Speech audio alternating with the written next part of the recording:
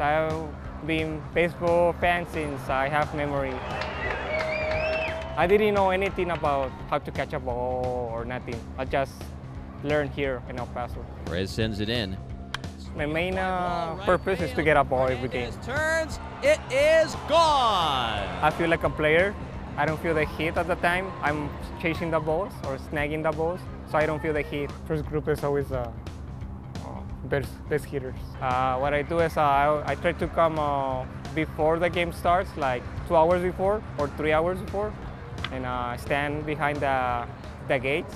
Hoping for a good one, huh? Yeah. When bar practice ends, you can go and look for balls, like in the stands. We call it Easter eggs. And I only wanted one ball at the beginning.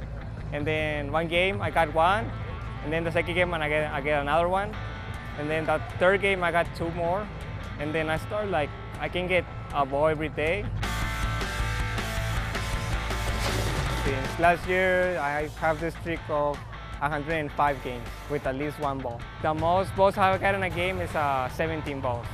Just better in practice, foul balls, and a lucky day. Right now I have 1,127. Most of them I keep them, some of them I give them away, some other I keep it to have it signed. Every MLB stadium, there's always a Ballhawk or two, and I'm one in El Paso. Tony! Know the names of the players, where they hit it. At the end of every inning, you have a chance to get a third-out ball.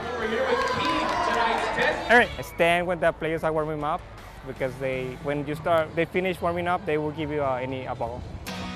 Thank you. I've got Hunter Renfro, Javari Blash. Some visiting teams, sometimes I have to sacrifice a party or something just to come to the game and get the ball. Some people say, you're crazy just to sacrifice something to come to a baseball game.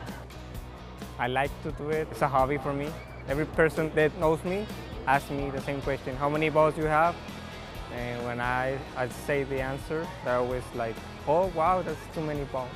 If you like baseball and like to collect balls, come to the ballpark and try to get one. It's just as fun as watching the game.